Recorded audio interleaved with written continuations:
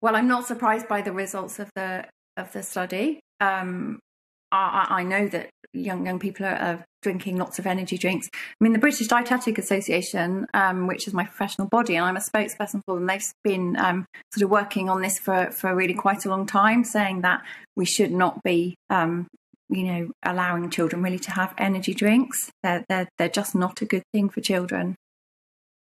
They're marketed as energy drinks, isn't it? I mean, they're very often sort of associated with sports, or you're going off to a football tournament, you need your, I'm going to pick one brand, but other brands are available, your Lucozade or whatever, packed not just full of caffeine, but of course tons and tons of sugar. They're not really energy drinks, are they? They're just terrible drinks.